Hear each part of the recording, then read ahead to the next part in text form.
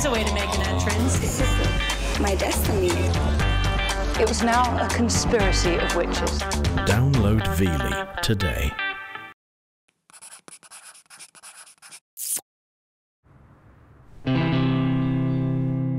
Whether it's for better or for worse. I definitely didn't imagine getting married in prison. I wanted a beautiful church, nice dress, but this way, it's kind of more intimate. For richer or poorer. What is happening to me? I am not falling in love with this man. To love and to cherish. I think that I found my soulmate. Blossom was conceived on one of the family visits when we were allowed some privacy. Every year, thousands of women around the world choose to become a bride to a prisoner. We've butted heads so much when it comes to Brandon because she thinks that I deserve better. Nothing about us is ever gonna be normal or ordinary. This is a story of 4 prison brides determined to marry men doing hard time. Is it perfect love or perfect madness?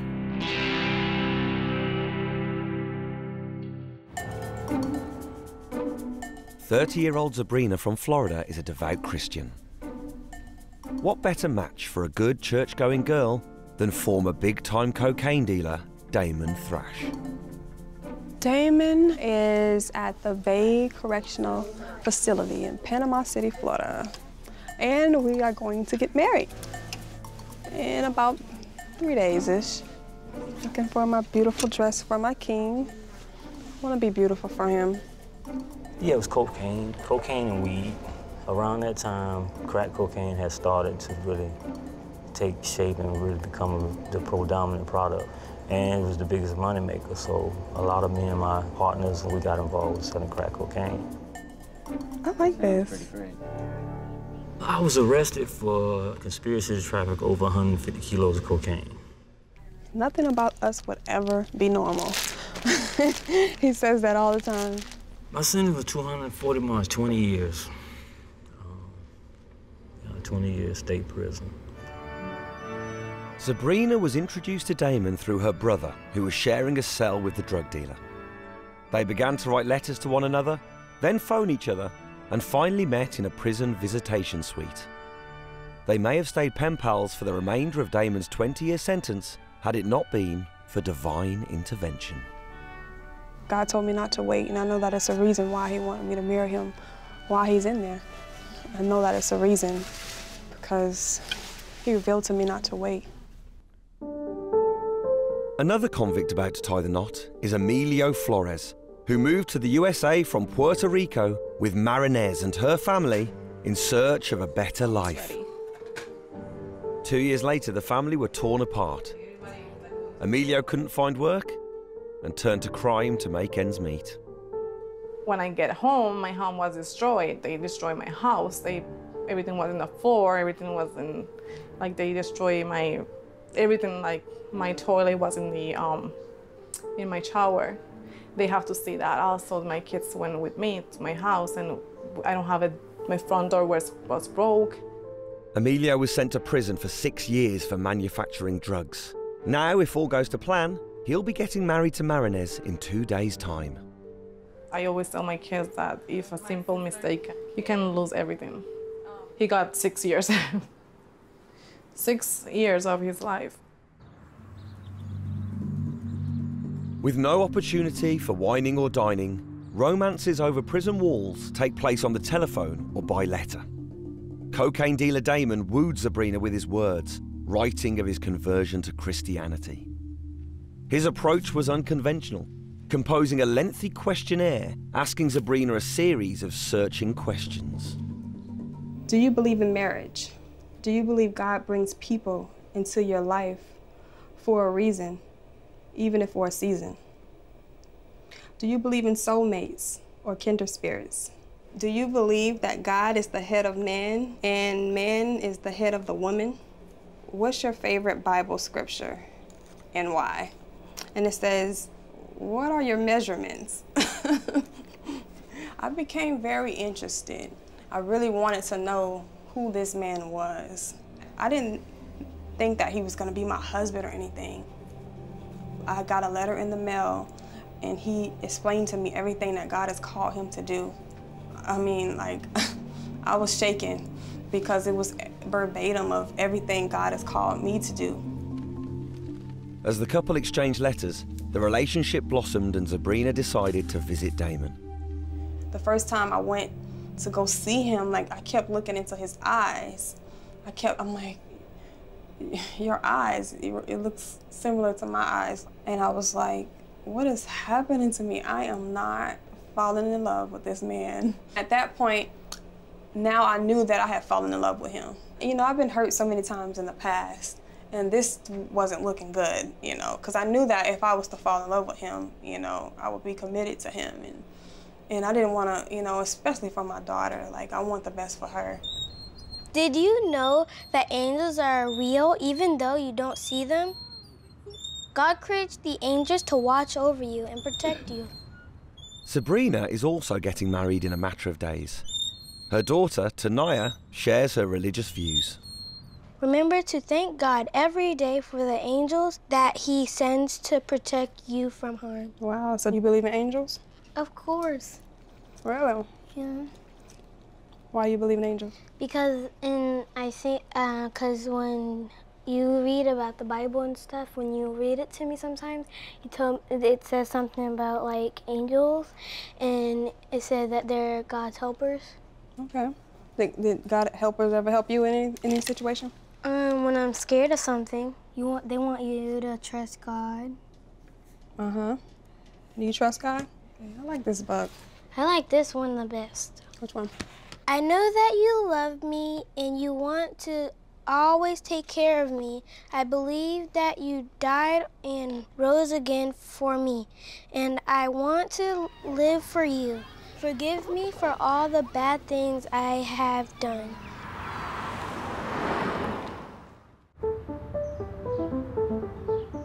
Someone who does know her groom very well is Marinez from New Hampshire.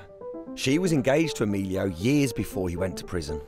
This one was like a really long time ago. I was skinny, he was skinny. When you first met? No, we have been together for like maybe 2 or 3 years, yes. Marinez moved from Puerto Rico to the USA with Emilio in search of work and a better life. So that's the first time that we went to New York City. It was exciting. I never been there before, and it was like other world for us. We have a lot of fun that day. I was scared. I don't know if my kids will like it. I don't know if they're gonna be okay in the schools, because they didn't know any English when I came. Back then, when he was out, we used to go riding four-wheelers all the time with our family when they came up. It was a lot of fun. Emilio was a perfect stepfather until he got himself locked up for 6 years for making drugs. What do you miss most about him? His jokes and the way he treated us, and like, you know, how he took care of us and stuff like that. Almost every day we used to go out and do stuff, like fun stuff. I can go out and do stuff, but it's not the same because, you know, he's not here. And we're really a close family. Yeah. Like, we always been together for everywhere. Marinez never considered doing anything but standing by her man, and she will finally marry Emilio in 2 days' time. There is a potential pitfall for Sabrina. Baby, I miss you. Yeah, what you mean? A phone call from the groom in prison gives her a chance to share the last-minute hitch. I don't think, baby, I haven't been nervous. Her father has asked her to call the ceremony off. You know, my dad, oh my God, he almost made me cry. You know why? Your dad is basically doing the same thing my mom was doing, huh? No, listen. I've never seen him this passionate in my life. He told me yesterday, he was like, he said, I want to see you before. I was like, well, I'm going to a restaurant. You know, we're going to celebrate. You want to come? No, I do not want to come. I want to meet you before. I was like, why? And he said, I just want to talk to you. He just want to talk me out of it. Right. Like, I know my dad loved me, but he just, you know, before it's like he can care less what I do. You know, he never really paid attention, but I've never seen him like this before. Last night, he just really got to me. Yeah. I think he's trying to get me in the spot to where he can make me change my mind. Yeah. Right. Can't change your heart, you know? Right. Well, your daddy loves you, baby. Sabrina is about to start the 5-hour drive to the Bay Correctional Facility in Panama City, Florida. If all goes to plan, she will marry cocaine dealer Damon Thrash in the morning. Her sister has volunteered to act as chauffeur for the big day. This time she was like, oh, I'm certain. I'm certain, there's no doubts. God sent me so many confirmation. And because of that, it's like, okay, I agree. Everything that we worked up for is finally here. And it's like, and to see my sister get married. Yeah, it's a big event in anybody's family. Yeah, right? yeah, and especially because of the occasion and the situation. And I never really met him before, so this is the first time. So now it's like everything all in one. It's like I had a kid, you know? So it's like I want to see who's taking my sister away from me. I probably feel like I should be saying something different, but it's just like, I don't know. I guess I feel good about it, so that's always a good thing. You know, even if it doesn't work, I mean, she's happy now. That's all that matters. I mean, this is her life, and I think that's what everybody's forgetting about. This is her life. You can't fight love. You can't get mad at that. The fact that she's happy, that's the only thing I care about. I think it feels good. I think afterwards it'll be like, oh, it's all over. It's already done. Nobody can try to stop me. No one can say you shouldn't do this. I think it's going to be a breath of fresh air. I can't wait to become one with him. I can't wait. So I'm definitely excited and a little bit of anxiousness too. So I'm kind of anxious, and I thought I would get really nervous when it got closer, but that's why I said I don't think it really hit me yet. Even though it was just like we have such a beautiful connection, just that part, you know, I'm just haven't really given it my all. I think tomorrow, being that he's going to become my husband, I feel more comfortable. So it will be your first kiss? It'll be our first, like, real intimate kiss, yeah. But it will only be their first kiss if Sabrina's father doesn't get in the way. Someone else is about to tie the knot. Marinez is getting married to Emilio, who still has half of his 6-year sentence left to serve. The family are once again hoping for a new beginning. Every experience you have ever had, everything you have ever done and learned has brought you to this incredible moment. Face each other and join your hands and feel what a gift you are to each other.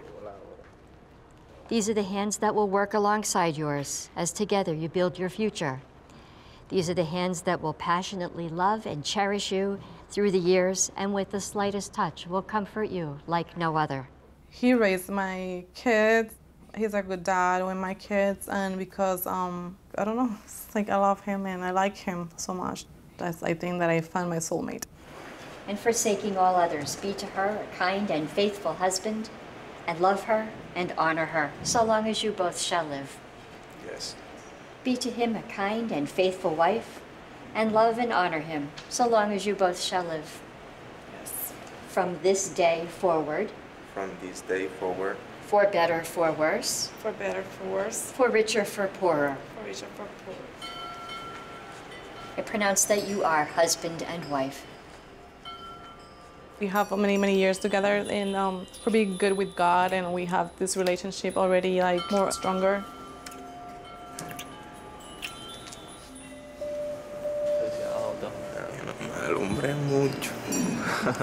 It's been a privilege to be with my family, you know, people you love. Emilio brought the family over to the States after meeting Marinez. Her previous husband was murdered outside the family home in Puerto Rico. They love him like a dad, even though they're not a real dad. He been there for them a lot. I think they miss him a lot. Far from being a burden, Emilio is a family man who lost his way.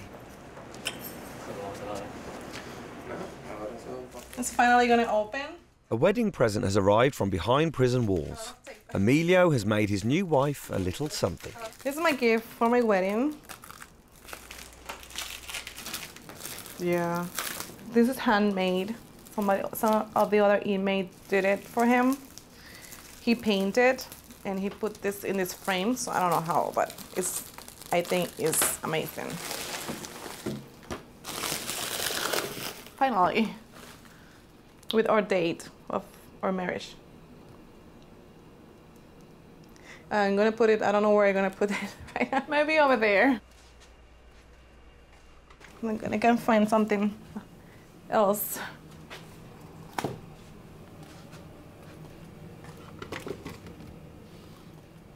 Cement is there, like, perfect. Up, stay there. Devout Christian Sabrina is about to marry former cocaine dealer Damon, who still has 7 years left on his sentence. After a whirlwind 5-year courtship carried out almost entirely over the phone, the big day is finally here. See, like, I'm trying to. I know when I got here, I was crying. I was like, oh man.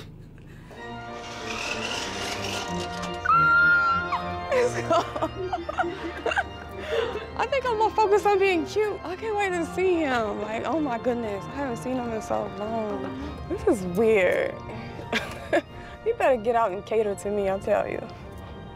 I think when I see that building, I guess I wasn't thinking about that.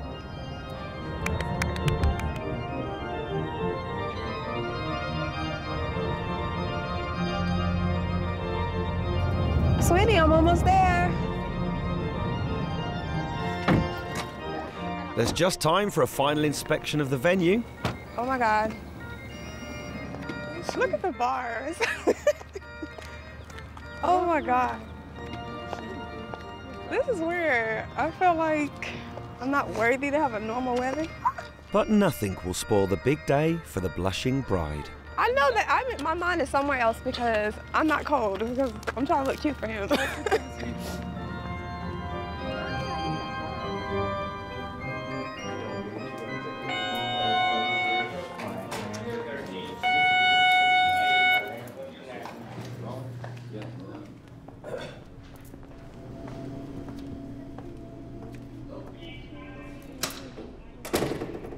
I'm so happy to see you.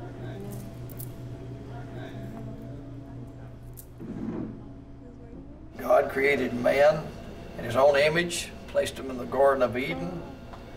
Then God in his wisdom saw that it was not good for man to dwell alone, so he created for him a helpmate to share with him the joys and the struggles of life. The original love God gave that husband and wife was that they became one. The home is built upon love and virtue. If you honor Christ in the marriage, if you invite him to the good times, and the marriage is an unbroken institution. Absolutely. And Sabrina, with this ring, I do wear it. in the name of the Father, In the name of the Father, the Son, the Son, and the Holy Ghost. the Holy Ghost. And whom God hath joined together, let no man put asunder. And what you've been waiting for, you can kiss your bride.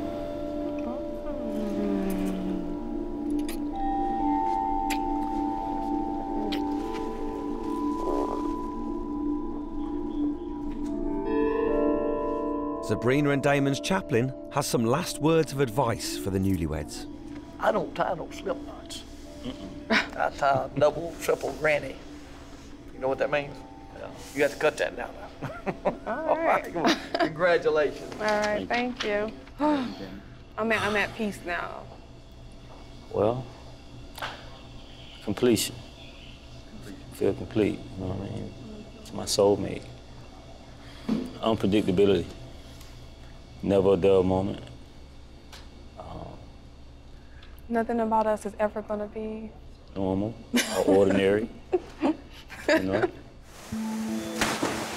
Marinez has just married Emilio in the New Hampshire State Prison for Men. With good behaviour, he will be eligible for parole in 2.5 years' time. While Emilio slipped into a life of crime to make ends meet, left on her own, Marinez managed to find that better life for her family. I don't want that to happen to my kids. I know that if I stay there, something can happen, or not, maybe I just me thinking like this can happen, but I prefer have them here, safe.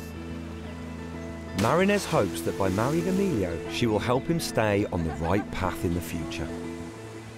Everybody makes mistakes, I think, so everybody deserve a second chance. I think we all make mistakes in one moment of our lives.